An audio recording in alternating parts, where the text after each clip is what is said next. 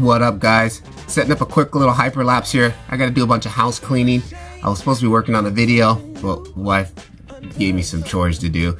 So I'm gonna set up a hyperlapse on the nano slider, on the Shark Nano slider, and kind of just playing while I'm working. So let's go.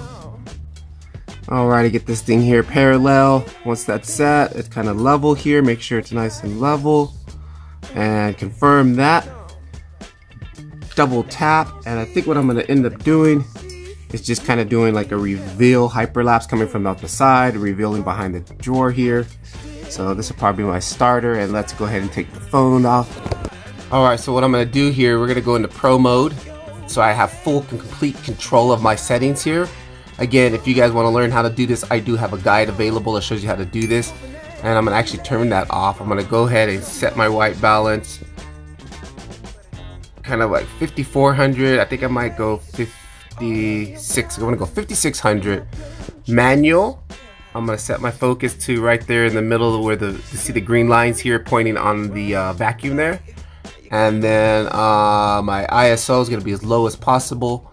My shutter speed, I want to try to get a 2-second shutter speed.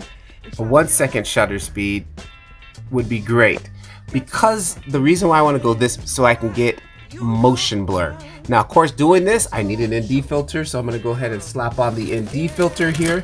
Alright, that's with the ND filter on now. So this is good. This is going to work out nice. Let me see if I can crank it up a little bit. Again, my main focal area is going to be right here. Yeah, this is a little bit blown out here, but we're not focusing here. Our main focal area is there, so I want to make sure my exposure is perfect right there. It's a little dark. Open it up just a little bit. Alright, boom. So again, we're gonna do a 1 second. Let me see if I can even push it to 2 seconds. Okay. And now what's most important here is you gotta take a test shot. Alright, and then the test shot will tell you how bright it is. Now see, it's still way too bright, so I'm gonna go ahead and delete that. We need to go darker. We need to go more on the ND. Now let's try this.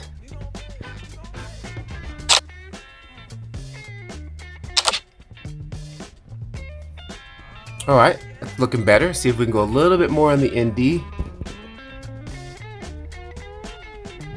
Probably right there.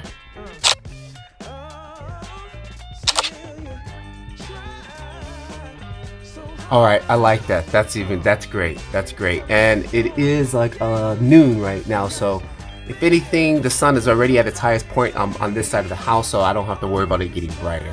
Okay, that's cool. I got all my manual settings set. 16:9 aspect ratio. We got everything in full manual mode. See that motion blur? We're gonna have that as I move around. It's gonna be awesome. All right, now what I'm gonna do here is, I don't even know how much space I have available. Okay, I have 9 gigs available. That's enough. Okay, because I'm gonna take 300 shots. That's gonna be a lot, right? So that's good. Now what I'm gonna do here is jump into my app to set this up. Intervalometer app. Okay, I want to use my stock camera. Alrighty, so we got this set. Now let's get the movement here. We're going to be sliding from behind here. And we're going to be sliding, and then we're going to pivot like this, right? So this is going to be my B position. And back to my A. That's going to be my A position. I forgot my settings, I think. And it shouldn't be hard to miss. It should be, there they are.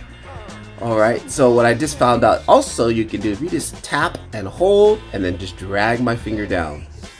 And I'm just gonna drag. Oh, stop. Okay, there we go. I can tell the numbers had changed a little bit as I was watching the screen flicker by. That's all of them. Oh, it's not too bad. It was like 360, so it really went over 64 shots. Go ahead and hit open. Let it import those photos.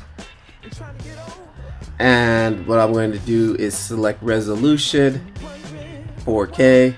That option is only on the premium version. You can only do 720. You can only do the lowest settings. 24 FPS frame rate, 4K, and quality max, aspect ratio, right? And I'm just gonna go preview right now. Preview, that only does, I think, like 120 frames, just to check.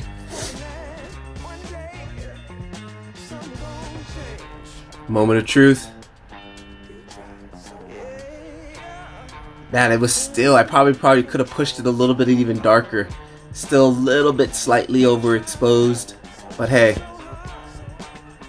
that's all part of learning, right? 4K, so let's go back. 4K, 24 SPF, max.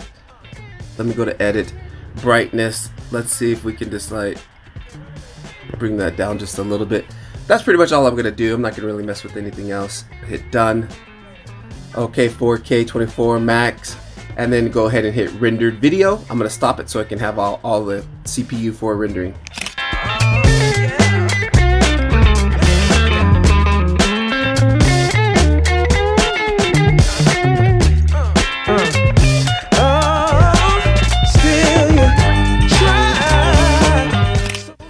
Alright, that came out pretty decent. Like, it was slightly overexposed still. I guess, you know, as the day got brighter. So it's only been like in about 40 minutes, roughly 30 minutes. But anyways, what I'm going to end up doing is I'm going to do it again, because I got to do another part of wiping. But I'm going to set the ND a little bit more harder and get it a little bit more darker so it's not as overexposed.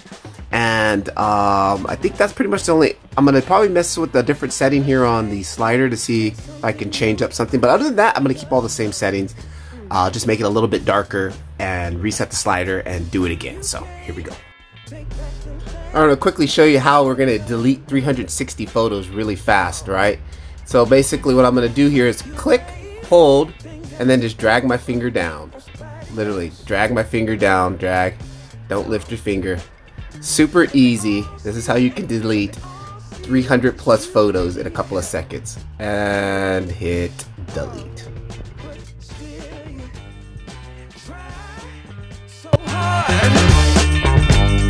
To cover up your game.